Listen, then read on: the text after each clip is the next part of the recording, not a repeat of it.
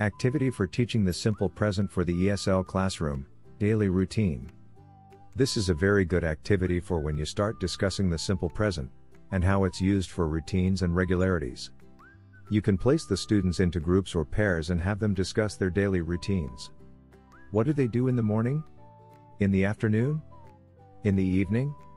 You can then also have them write up a schedule of their daily routines, and share their findings with the class later on in a class discussion.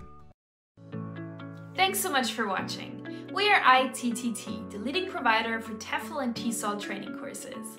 If you like this video, please subscribe by clicking the button down here and click on any of the videos here on the left for more interesting teaching tips for getting certified to teach English abroad and online.